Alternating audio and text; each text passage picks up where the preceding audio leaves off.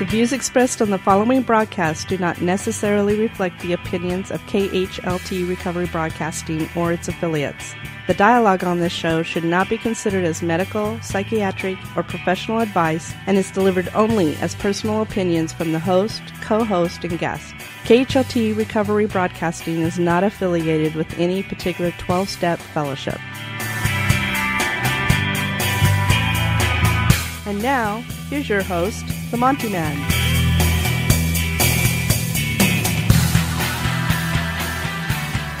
Well, greetings, friends and family in recovery. It is good to be back with you, back in the studio. We have returned from the Evolution of Addiction Treatment Conference in Los Angeles and back on track on our Monday shows.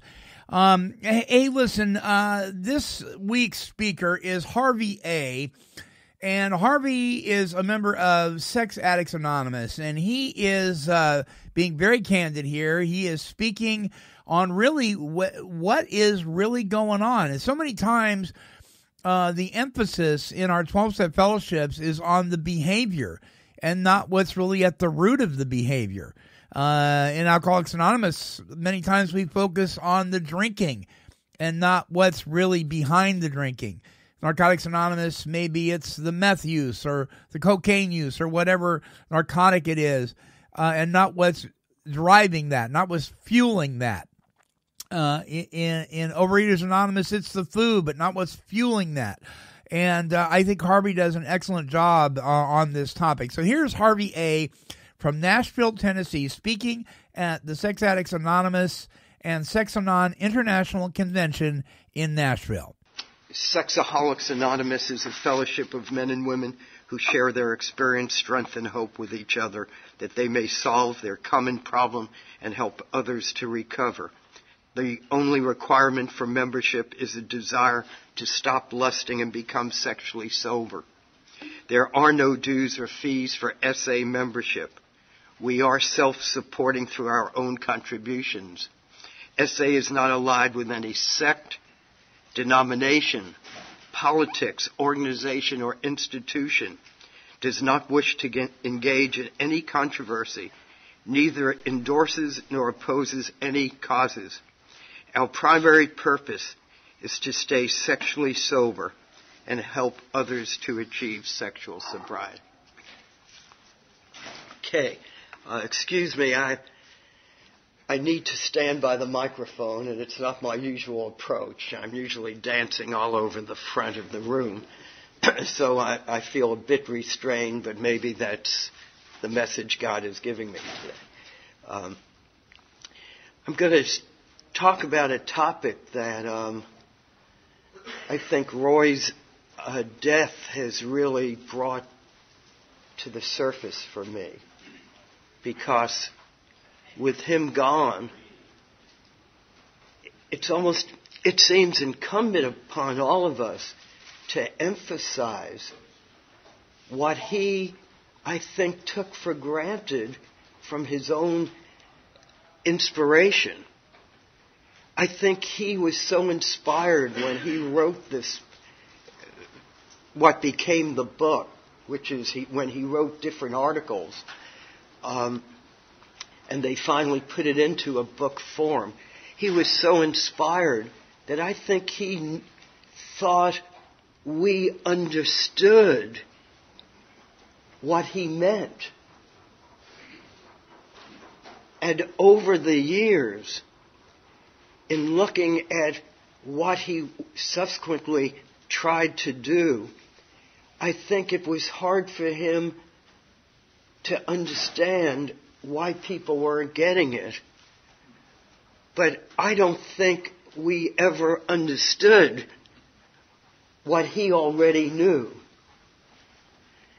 And what that is that this program is not about sexually acting out.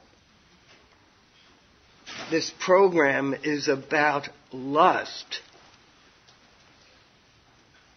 It does not say we are powerless over sexually acting out. Other fellowships say we are powerless over our sexual behavior. We have no mention of that in step one.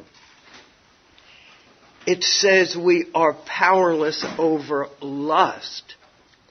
And yet, if you sit at lots of meetings, which I have over the years in all kinds of places and all kinds of countries, and the emphasis seems to always be on the sexually acting out. On when did I masturbate last? When did I make that obscene phone call or call someone or go on the internet? It's always about the behavior. And it's seldom about the lust. You know, I was reviewing the book recently. I'm going through it again. And it just kind of startled me that in the preface of the book, in the first sentence, it says, "This book is for those who want to stop their sexually self-destructive thinking and behavior." And if you read that on and you keep reading and you read the chapter on lust, you get to see that Roy hardly talked about the sexual acting out. Roy kept talking about the fantasy and the memories and what goes on in here. You know, he even goes on to say that although the temptations never go away, the obsession does. So the behavior will go away, but what goes on in our brain doesn't. And yet, lust is the driving force of our sexual acting out. That's what he writes. Lust is the driving force. Masturbation is the result of the lust. It is not the lust. You know, turning on the internet to look at pornography is not the lust. It's what happened before you typed in those words. Man, this program for years has been emphasizing something that is not the emphasis. And we wonder why people keep relapsing. Well, in my opinion, they keep relapsing because they never have gotten sober. They stop some acting out, but the acting in continues. And then it's the driving force that leads to the acting out again. So what are we talking about when it comes to the text that this is based on? The AA book. We're talking about the doctor's opinion, which will be followed up in subsequent talks here. I think even right in this room. We're talking about a physical allergy accompanied by a mental obsession. The masturbation isn't the allergy necessarily. It's part of the allergy. The internet is not the allergy by itself. It could be part of the allergy. The allergy is the thought that turns into a fantasy, that begins the process of craving, the phenomenon of craving. And once that phenomenon sets in, God himself would have trouble stopping it. You know, in AA they say, God is so omniscient. He is so omnipresent, so powerful, so omnipotent, that if an alcoholic in recovery takes an open bottle of alcohol and puts it up to his lips, that God is so powerful, he could knock that bottle right out. But statistically, he doesn't do that.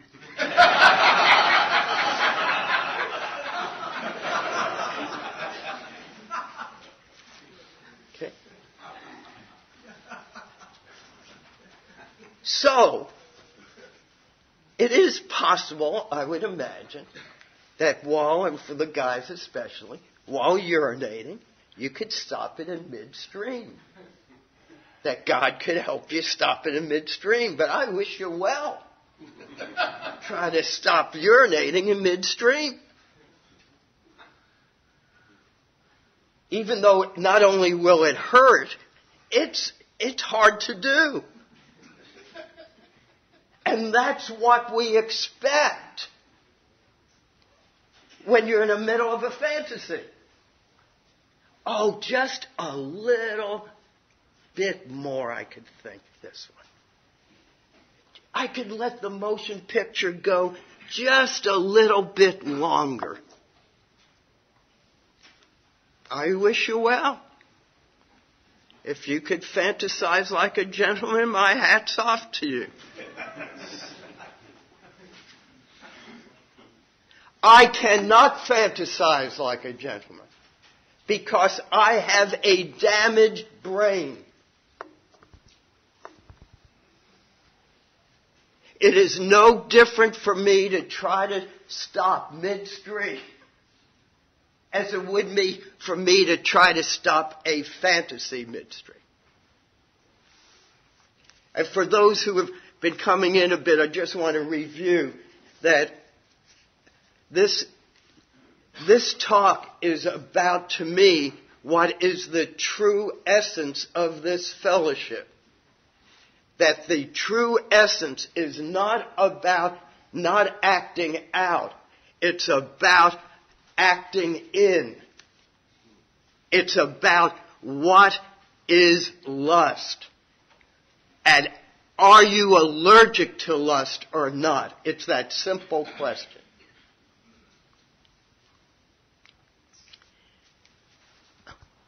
I am so ill that I cannot have a sexual fantasy. I am so ill that I cannot even replay the next day what happened in our marital bed. I cannot do anything in my head successfully when it comes to sex. That's how sick I am. And for those of you who aren't as sick, go for it. If you could do it, fine. I have not been impressed with people being able to do it successfully. I mean, our relapse rate is dramatic. And how does it happen? How do people start masturbating again? Or start going to the prostitutes and knowing they're going to get a venereal disease, or it's going to cost them a lot of money, or it's going to do this and do that? How does it come back? We're not dumb.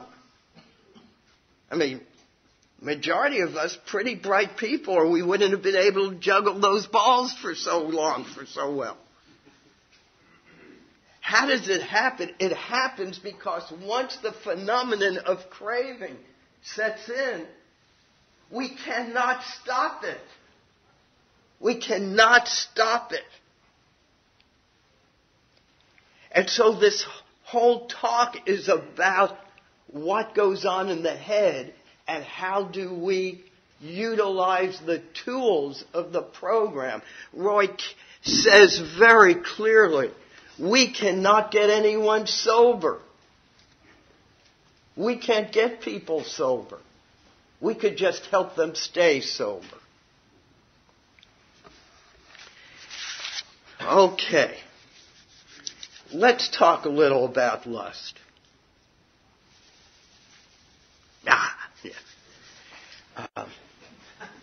What the hell is lust? This bull stuff, we have all these words, surrender. Yeah, what the hell surrender?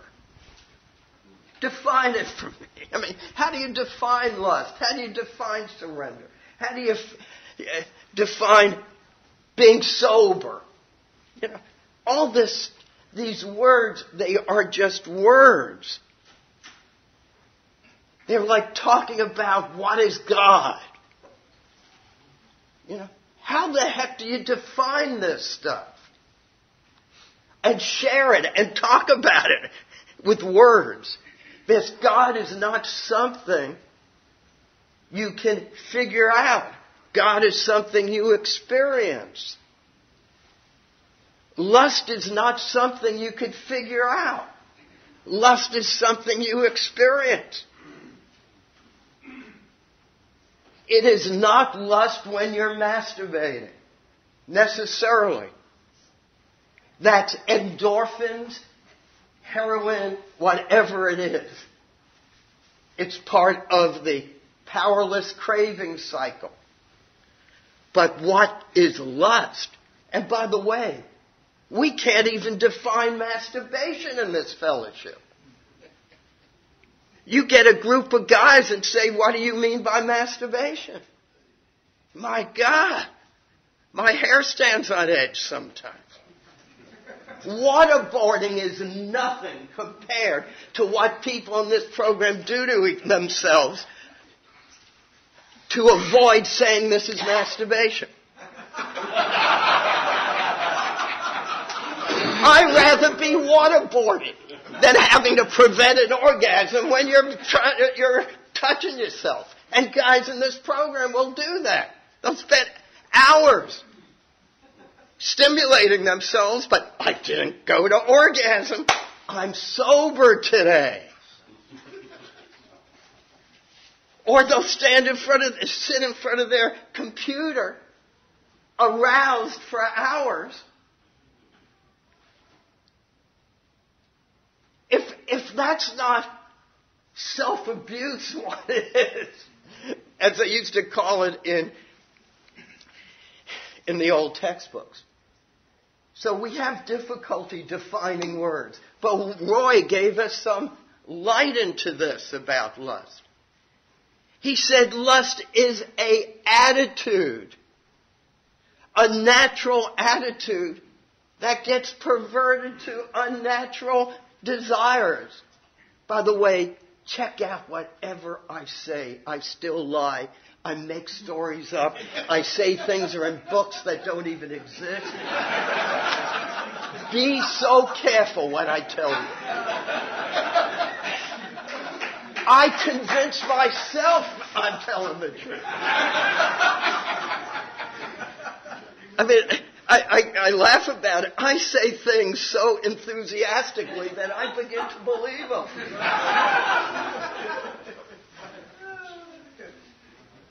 I made all this up, by the way, when I just said it. So all kidding aside, I think Roy was so inspired that he understood what he meant by lust. And that somewhere along the way, we got so preoccupied about not masturbating or not acting out that we forget that it's about being powerless over lust. I've told a few people this week, but about 3 years ago or whenever the Baltimore conference was, Roy had left some meetings and he was standing outside and I walked out. I was there and I went up to him and I said, Roy, I'm working on stuff of what is sex with self and I'm writing some things. And Roy, why is it so vague? What is sex with self? Why is it so vague in the book? And he looked at me like, what are you talking about? And I said, sex with self could be almost anything. And he said, why didn't you just say what you meant about it? And he looked at me and he said, no, Harvey, you're talking about a religion, dotting every I. This isn't a religion.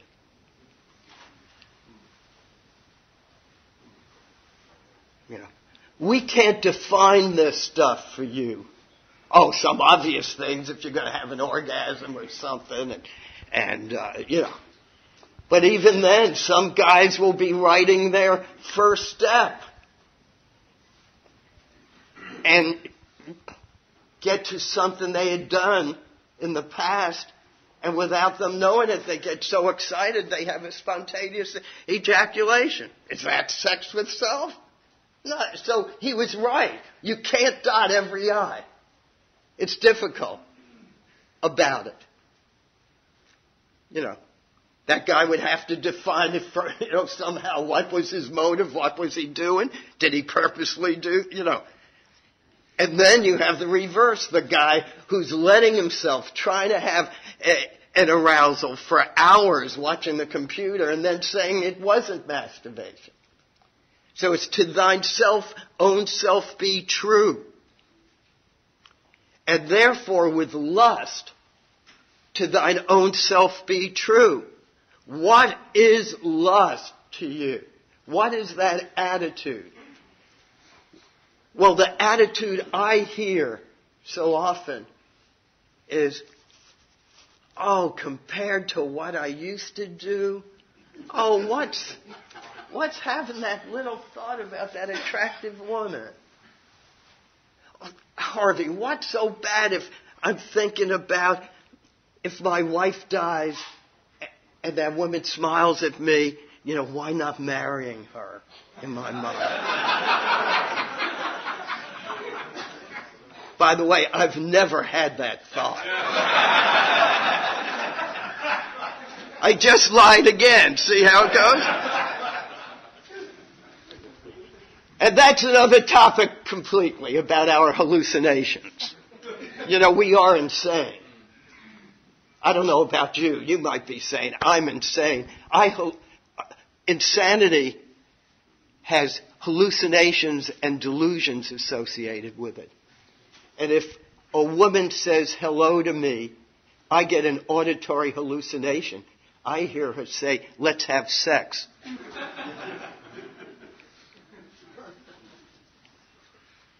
I get visual hallucinations for years in the program. It hasn't happened for a while. Today it will happen, I'm sure, since I'm saying it.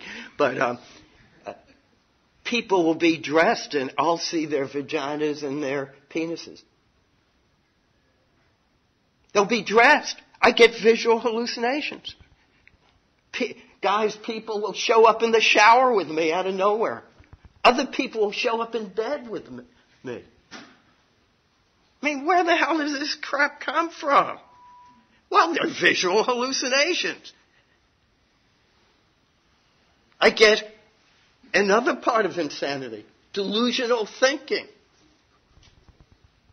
I get delusional thinking. Hey, they don't like me, or they're after me, or they're going to get me,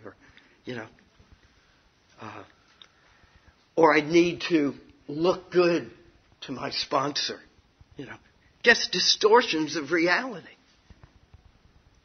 And so here we have this insanity that is all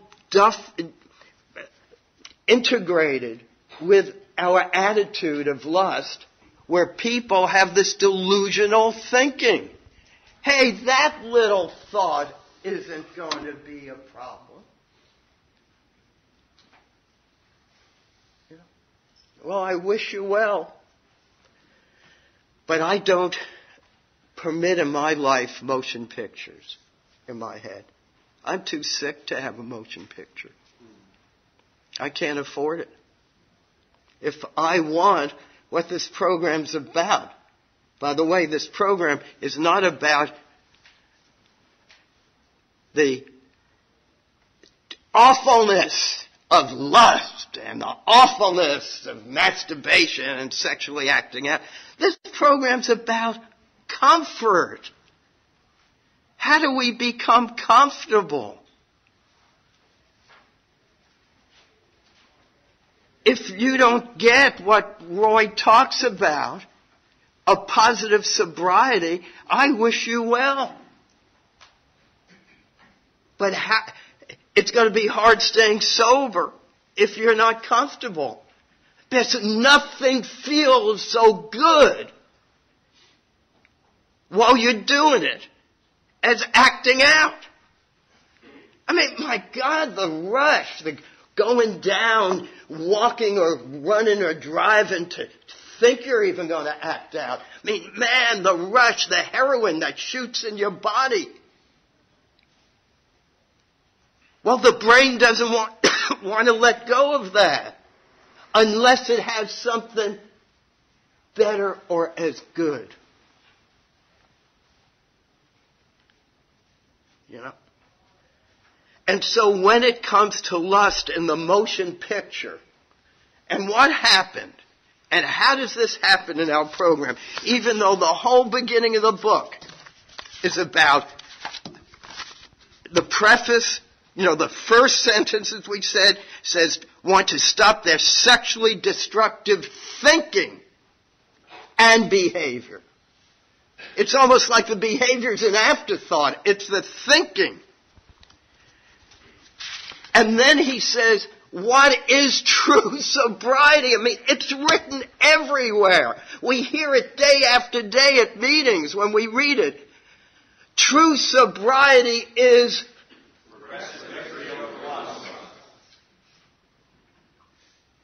so what the hell does that mean?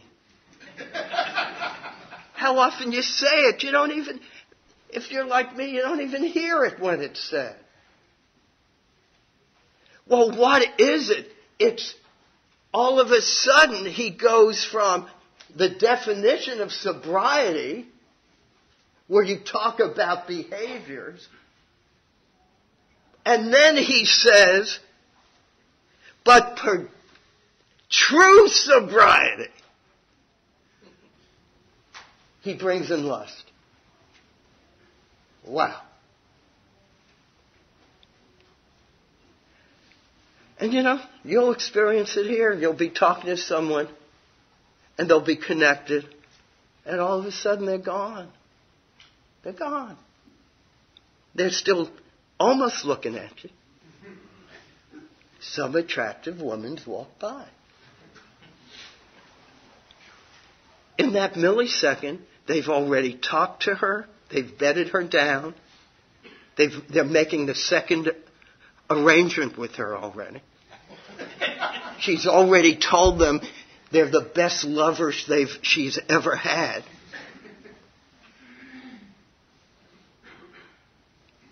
All while you're talking to the person.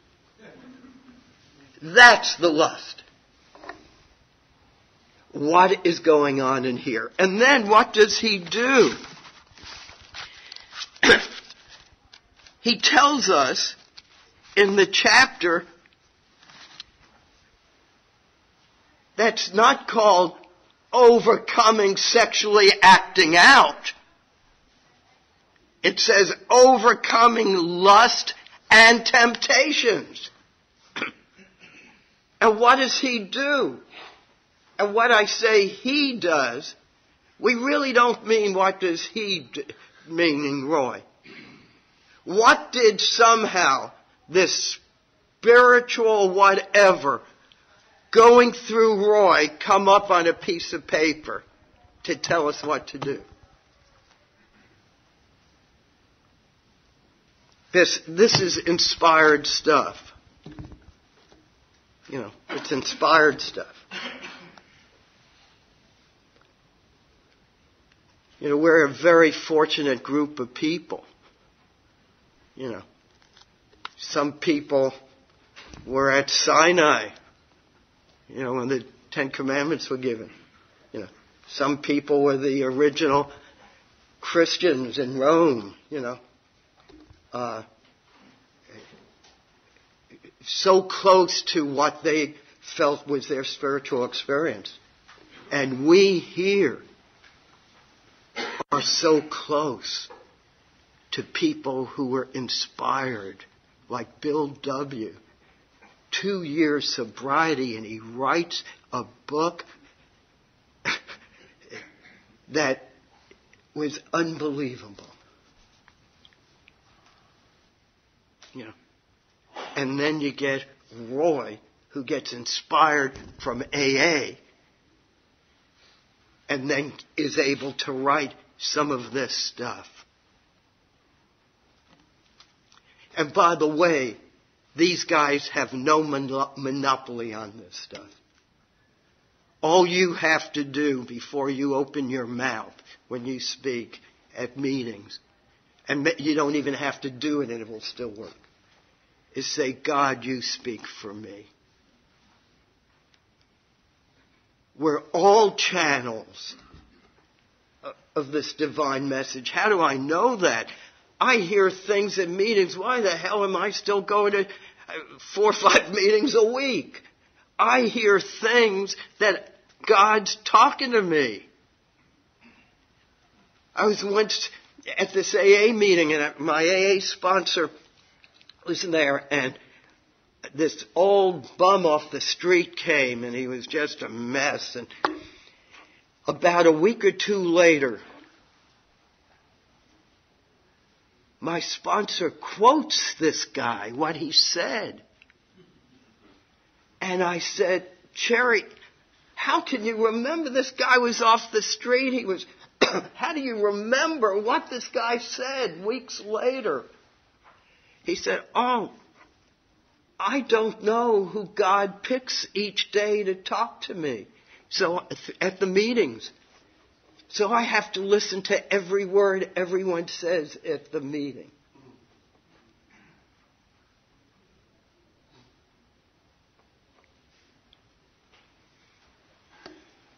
So here we have this chapter, Overcoming Lust and Temptation.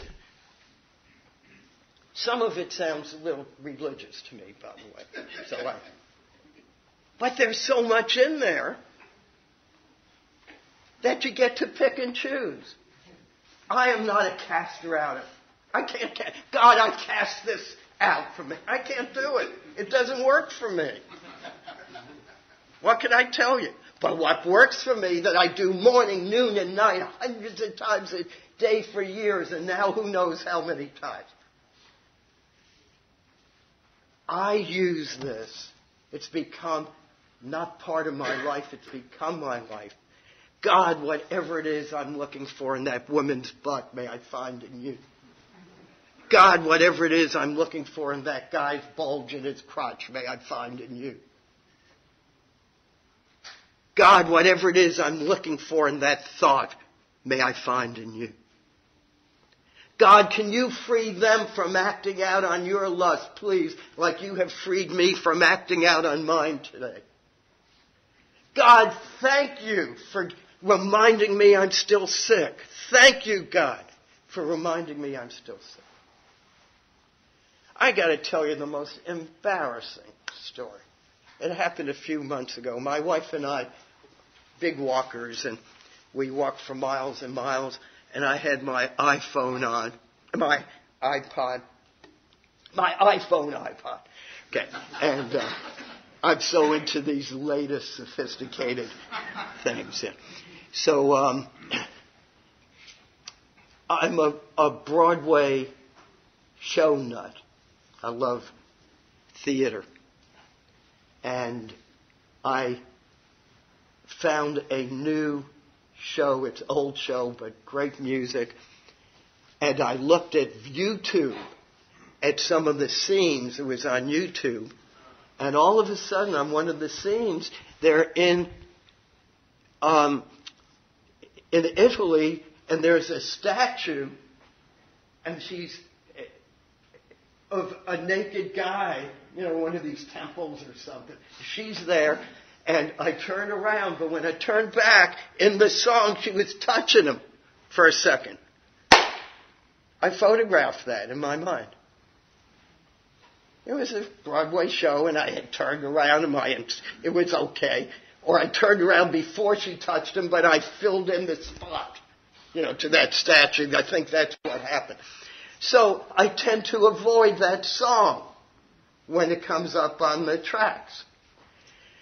So we're walking, and I have my earphones on, and I'm either skipping it or it had just started, and the song where that scene was on the video.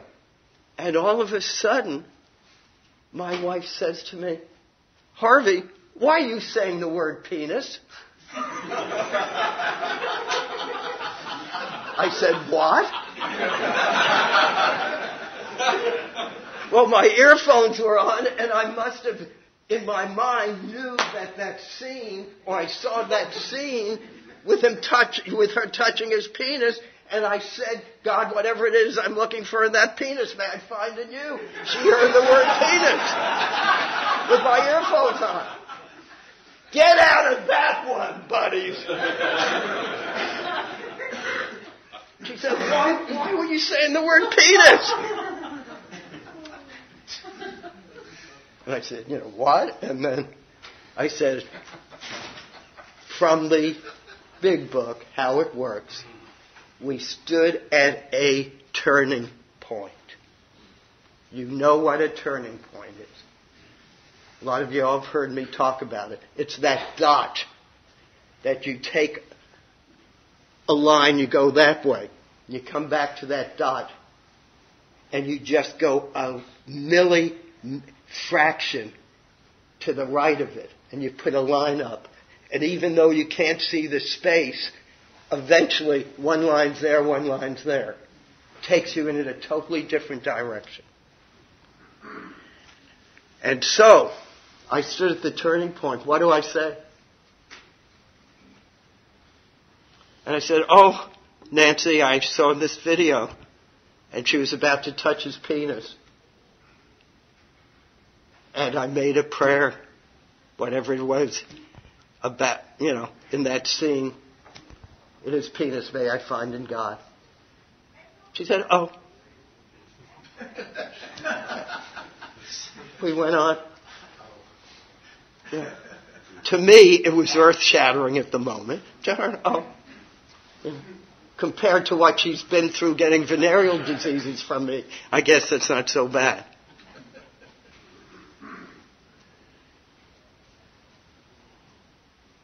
My sponsor has always told me, my old sponsor, may he rest in peace, this guy would say, "Harvey, lots of people lost respect for me in my disease, but I've never had anyone lose respect for me in my recovery." So here we have tools to use for that first thought. The first thought is on God. That's how I'm made. I'll never be any different. The second thought is on me. Big line from Jess. Jess would say that all the time. By the way, Jess was the first person in this fellowship who ever got up in front of an audience and said, "I am lust-free today." It's on his recordings.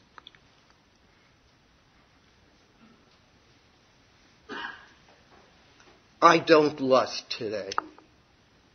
Why? Well, my attitude is kind of selfish. It's a waste of time. I'm not going to act out today if my ass falls off.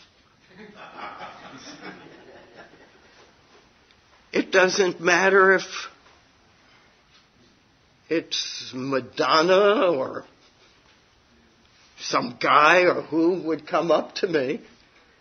If they want sex today, I'd say, "Gee, I feel surprised, but by the way, here's a brochure." You talk about delusional thinking when I see a young gal of 20 years old and I'm thinking, gee, she could be my next wife. And then I look in the mirror and realize I'm 70 years old. The distortion of reality.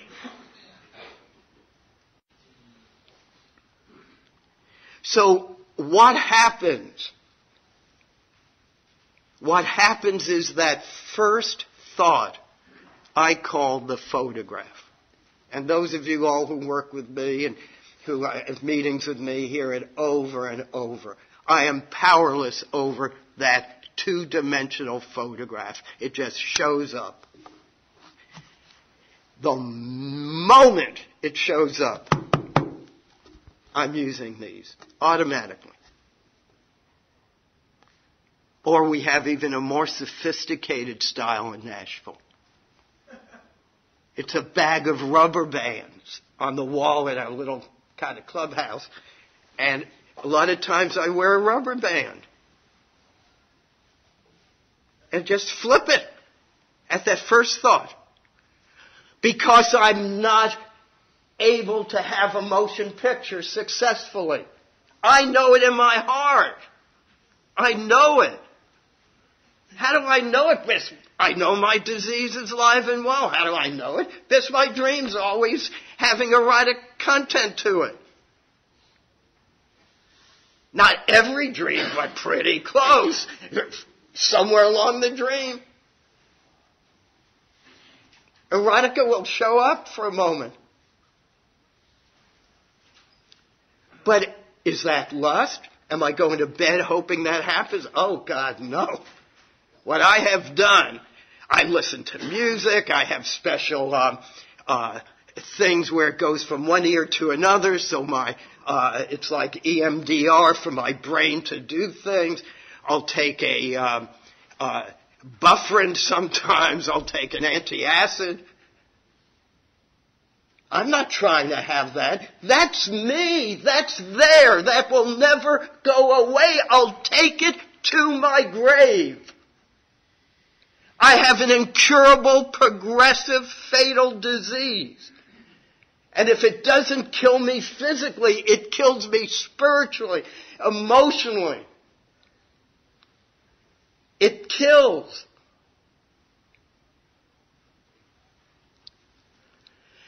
And so I choose to use these tools at that photograph. And my disease gets fed up with me. It just hardly gives me those photographs now. What can I tell you? I talk to my disease all the time. I'm 70 years old. You'd think it would be different, but I was taking a shower the other day.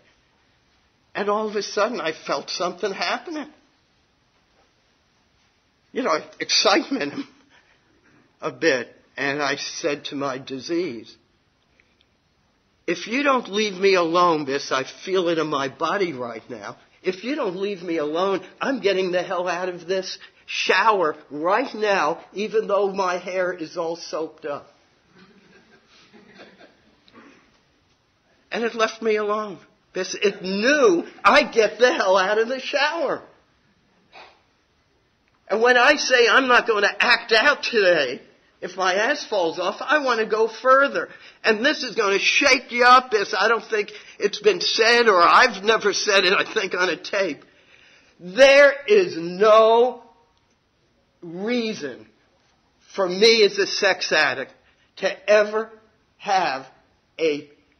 to permit a sexual arousal in my pelvic area unless it's to have intercourse with my wife. Meaning, if you wake up with it, that's physiological, go take a leak. You don't have to examine it. You don't have to see if it's grown any overnight. You can keep the rulers in the drawer. I guarantee you it never changes. Do you know if I gave as much energy to my finger. Gee, I wonder if it's straight enough or long enough. I wonder if it's big enough. I wonder if that woman likes it enough. They'd lock me up.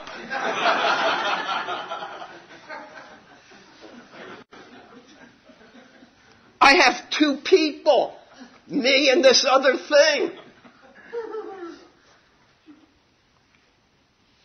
I'm so ill, I can't see it.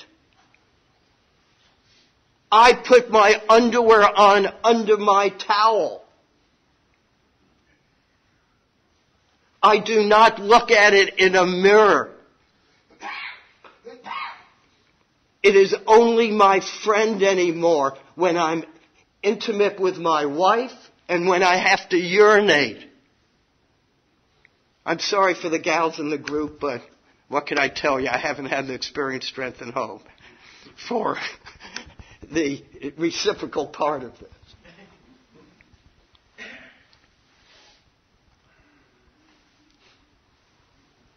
And by the way, we're not prohibitionists. There's nothing evil about my pelvic area. It's the greatest gift God's created. What kind of wonderful creation to think of something like that. My God. And to feel so good and figure out how to make it happen. I mean, unbelievable, beautiful thing. But for me, I have this disease. Booze is a great thing too, but not for me. And so this isn't done for rigidity, I hope. This is not done because it's dirty. It's done for my comfort. Because I guarantee you, if I look at myself in the mirror, it's not going to be 2 minutes later I'm going to look at it again. And then I'm going to want to look at it in a little different form. And then I'm going to want to start comparing it. There's no end. It cannot be satisfied. Lust cannot be satisfied.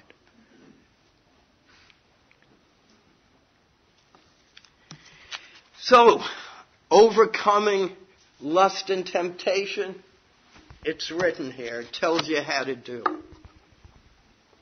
What is your allergic spot?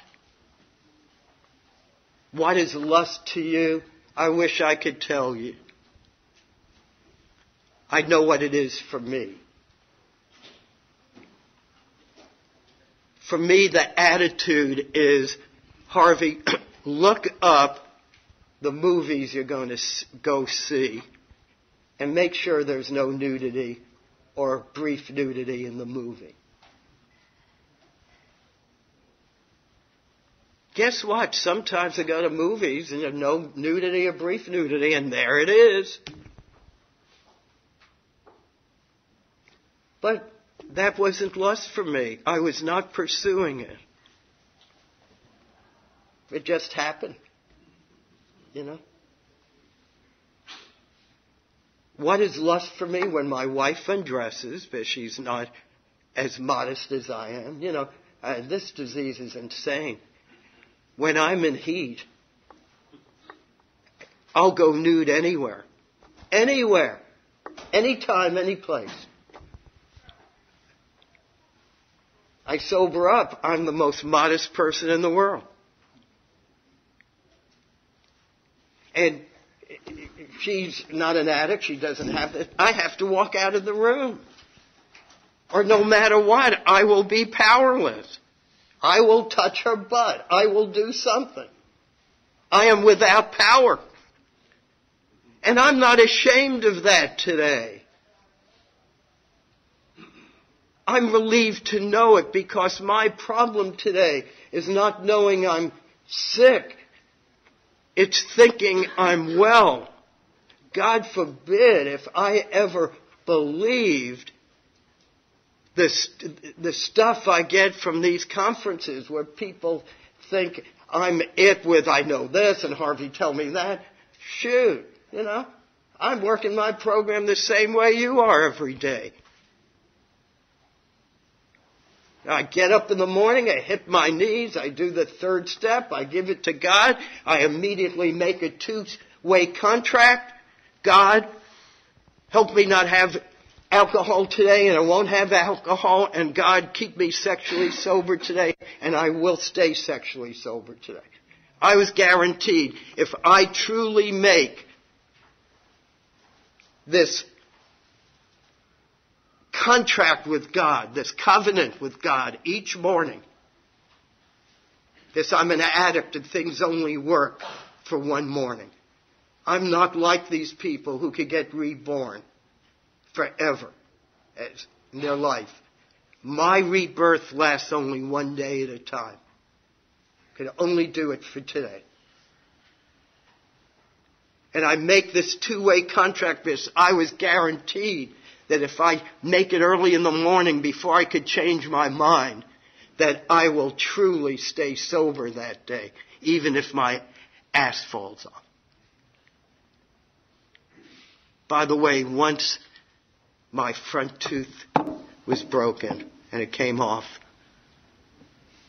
And my wife said, Harvey, you can't go to a meeting looking that way. You can't. And I said, what could I tell you? I went to the meeting. And it was on Gray Bar at that time, for those in Nashville who don't remember the Gray Bar meeting. And we're going around the room, and it came my time, and here's this big tooth missing. And I said, and by the way, I don't have to act out today, even if my front tooth falls out.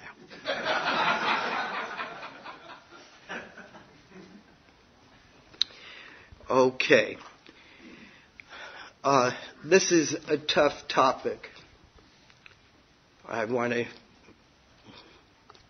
bring it to a close. It's a tough topic because, for whatever reason, I feel our emphasis has been more on the result of lust rather than the lust. In Nashville, we've been blessed with the realization that lust lives in secrecy. And that if I am not totally explicit in every detail when I'm sharing with someone, I'm not going to get that lust out. I can have no holds barred. And people who call me can't have any holds barred. And sometimes I have to put the phone like this. But they need to say it. Every now and then. Doesn't happen often.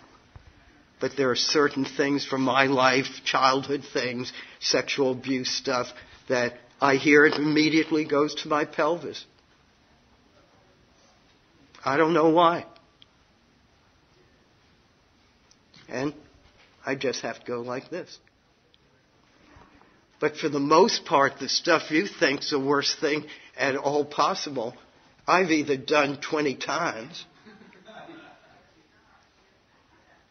or it's the furthest thing from anything that touches me that has absolutely no connection to me, and I don't mind hearing it at all.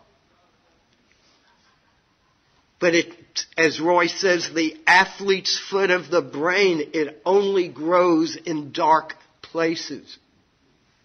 It must be brought to the light.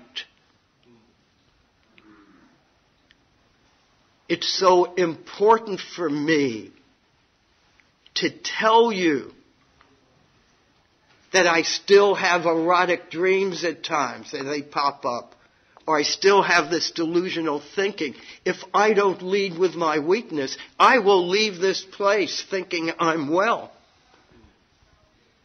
And I hope you all get something out of this, but this ain't for you. This is for me. This is how I stay sober. It reminds me how ill I am. And the paradox of the program, we are like men who have lost our legs and can never grow new ones. And yet I have never not only walked better, I'm running, in essence, symbolically. The more I accept I have no legs, the better I'm walking. The paradox, the miracle of this program. Through surrender we win. By giving it away we keep it. My God, what miraculous issues. By acknowledging our lust, we get rid of it. Wow. And by the way, if God loved me when I was doing all that crap, He must be hog-ass wild about you guys too and gals. Thank you. Thanks. Well, whether you agree or disagree or are indifferent, you have to admit this was a pretty powerful talk. Listen, drop us an email if you have something to say. Take12radio@comcast.net. Tune into all of our shows, updated Monday, Wednesday, and Friday, our workshops, and our special interviews. Please subscribe to our YouTube channel at youtube.com/Monty Meyer, MONTYMEYER. Until our next broadcast, this is the Monty Man, and I'm wishing God's perfect serenity for you. Bye-bye now. This has been a broadcast of KHLT Recovery Broadcasting.